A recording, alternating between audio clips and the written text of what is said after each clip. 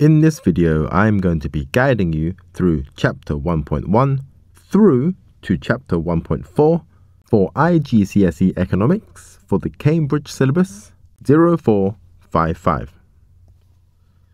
So, the nature of the economic problem.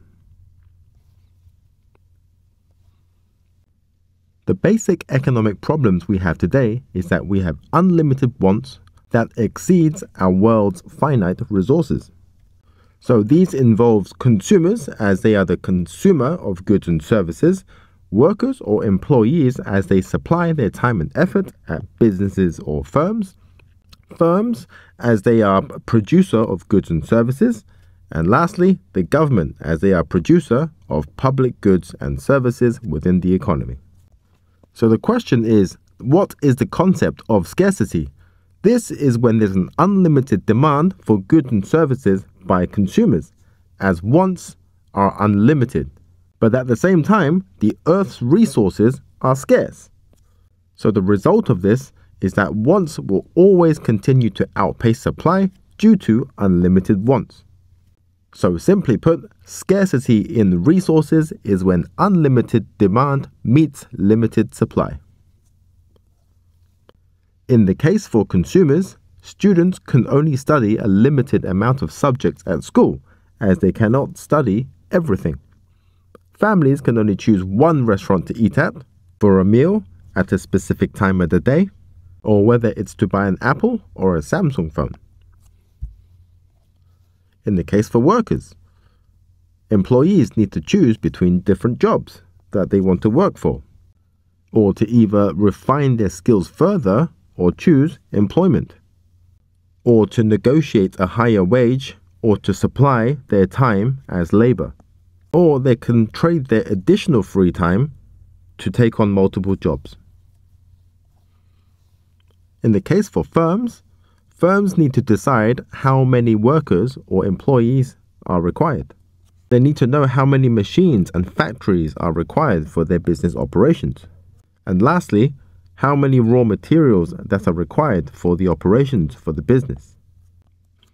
In the case for governments will need to spend their scarce resources on hospitals, education, parks, libraries, transportation, and other public goods. Firms need to decide on allocating their scarce resources by asking the following three questions. What do we produce? As resources are limited, such as money, labor, and materials. So firms will need to decide what to make, as choosing one thing means giving up something else. So the question is, what are their priorities? The next question is how to produce it. So what is the best way to make goods and services that people want? And also, how are they going to mix the factors of production used to ensure that it is efficient and able to satisfy the market's wants? And lastly, who to produce for? Who is going to be the buyer of these products? How much should we charge? And the big question is, should healthcare be free? As everybody on the planet requires healthcare, so shouldn't it be free? Moving on to economic goods and free goods. So an economic good is a product which requires resources to produce. This means that an economic good has utilized its factors of production for it to be made. So therefore, an opportunity cost has been involved. A free good, on the other hand, does not require any resources to make. These are usually the natural gifts that the earth has got to offer, such as sunshine, water, and oxygen. Chapter 1.2 Factors of Production. So a factor of production is the economic resources of land, labor, capital, and enterprise. And this is required for the production of any good or service. And the resources are as follows. So capital are goods used to produce other goods and services. So it's a manufactured good that makes another good, also known as a producer good. And some examples include offices, factories, machines, railways, and tools. And a more updated example would be a robot working in the Amazon fulfillment center stacking shelves. The rewards for capital is interest, as financial institutions or the owners of capital, such as banks, are rewarded the interest charged. This is because lending involves risks. Subsequently, the payment received from the company that the entrepreneur is operating will need to exceed the interest paid back to the banks. The next one is enterprise. This is the CEO or the leader of the company, and they are risk-bearing and they are the key decision makers. These people will have the willingness and the ability to make these risks and these decisions. And if done properly and successfully, they'll be greatly rewarded for it. They are the ones that organize factors of production, and they decide what is produced, how it's produced, and for who. So what are the rewards for enterprise? Simply put, profit. They have a big financial return if successful. With the risk that they take, they see it as an investment and running an organization. The next factor of production is land. This is the gift of nature available for production.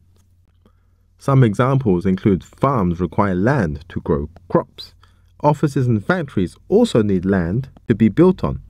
Natural resources will be used for the production of goods, such as oil, wood from the rainforest, and water from the sea. And the reward for the land is rent.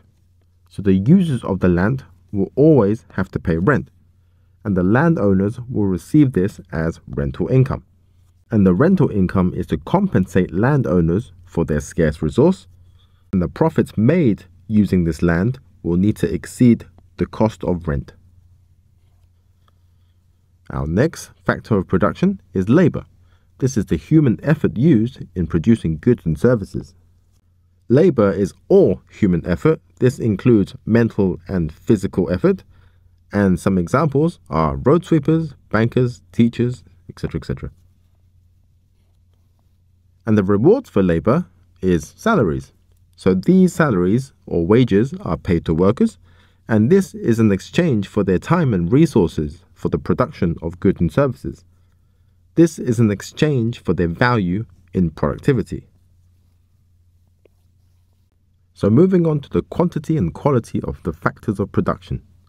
In order to increase the quantity of CEOs or entrepreneurs in the economy, they need to lower the taxes for firms to give them an incentive to make more profits. Moreover, they can reduce the government regulations so it's easier to do business. And in order to increase the quality of enterprise, they should have some good education systems and access to universities and schools in order for these future entrepreneurs to come to fruition. In the case for land, the quality depends on the soil type, how fertile it is, and the weather conditions within the country. In terms of quantity, it can be increased by land reclamation, but unfortunately, these days the quantity of rainforests are currently declining due to deforestation. And for capital, it really depends on how much investments are made over a period of time, as new machines run way more efficiently compared to the old. As technology increases, the quality and quantity of goods produced are increased. And when it comes to labor, access to education, training, higher concentration levels at work from motivation, having the ability to work with complex machinery, and also access to healthcare will increase the quantity and quality of labor. Moving on to Chapter 1.3, Opportunity Cost. Opportunity cost is the next best alternative forgone. This is the consideration for the alternatives that is presented in front of you. These are the cost of decisions in terms of the best alternatives presented. And decision makers, such as entrepreneurs, will choose the option that gives them the greatest benefits. So in our example, profits. Let's see how opportunity cost affects different decision makers. So for customers, they need to decide what they're going to buy. I know it sounds like a first world problem, but that is the truth. So what they do is they give up the benefits of purchasing another product. So for instance, would you go to McDonald's tonight or Burger King? You simply cannot go to both, as you will be full from one. For workers, they need to choose which business that they would like to work for, so they need to sacrifice the alternative company. Or whether it's specializing in a particular profession, which means that they give up the opportunity to pursue other jobs. For example, if you spent 10 years of your life specializing in being a neurosurgeon, this was at the cost of being a chartered accountant. For producers, they need to choose between competing business opportunities. So for example, Tesla will need to decide how best to allocate its resources, such as developing self-driving technology or battery technology, or even more up to date, their robot technology. And in the case for governments, the opportunity cost is what to spend in the public sector. So whether it's public schools, hospitals, libraries, infrastructures, they will need to make sacrifices on what they are spending on in order to meet the government objectives. Moving on to production possibility curves. At point A, the country is dedicating 100% of its resources into making consumer goods and 0 for capital goods. And at point B, the country is dedicating 100% of its resources into capital goods and 0 for consumer goods. At point C, the country is making 50 consumer goods and 5 capital goods. At point C, it makes 30 consumer goods and 10 capital goods. Point E illustrates an inefficient use of resources within the country. And point F is beyond the capacity of the economy. Moving on to the movement along the production possibility curve. So when an economy is operating on the curve itself, this illustrates that all resources are deployed efficiently in the factors of production. And moving from point A to point B represents an opportunity cost. In order for an economy to move from A to B, it needs to sacrifice some consumer goods in order to make more capital goods. Now moving on to the shifts of a PPC. They can be an outward shift of the curve, shifting it to the right from PPC1 to PPC2. This can be the quality of factors of production, such as an improvement of education, training, and technological breakthroughs in the long run. Quantity of factors of production can also be increased too, such as a discovery of natural resources, like an oil reserve, for example. The PPC curve can also shift inwards to the left from PPC1 to PPC2.